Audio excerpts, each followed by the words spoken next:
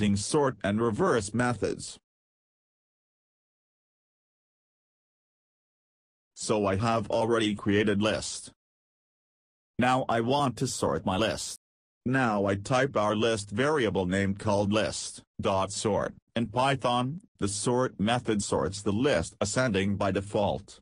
Also, you can make a function to decide the sorting criteria. Now I type print.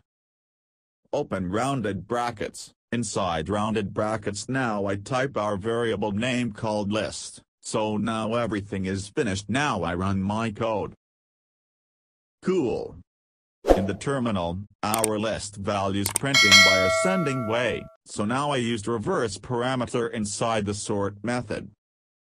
Again go to the sort method and type reverse equal true. So now I again run my code. Cool. Now you can see our list is element printing descending order.